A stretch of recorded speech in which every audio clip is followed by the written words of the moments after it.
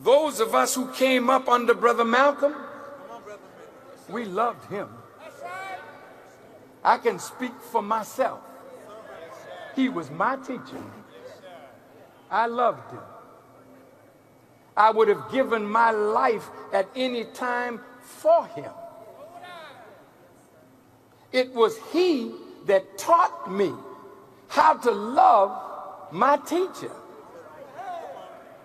And I didn't love him more than my teacher. I loved my teacher, and I saw him as the greatest helper of my teacher, so I loved him and would die to protect him. But when he turned against my teacher, my heart changed. I didn't harm him. I just talked spiritually about his deviation. But there were those in the nation whose love turned to hate and hate turned to murder.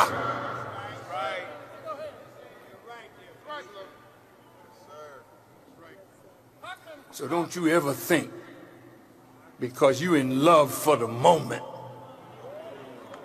that the person you love can't disappoint you and turn you into an enemy.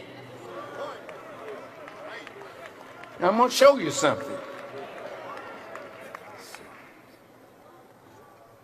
Judas was disappointed in Jesus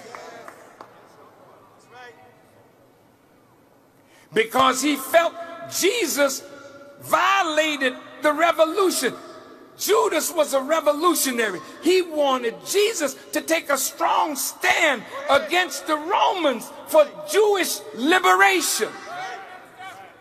And when it looked like Jesus was more spiritual, I said, damn, I didn't come to follow him in this holy talk.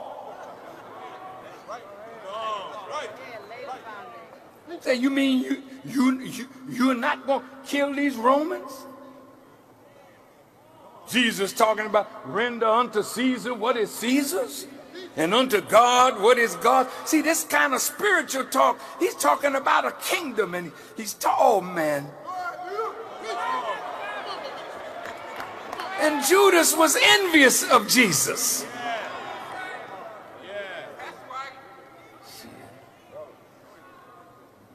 See, I'm looking at some of us, you know. You see people love Farrakhan. Why do they love me? They don't love me because I bought their love. I earned their love by defending them at every turn against the enemy of them and our people.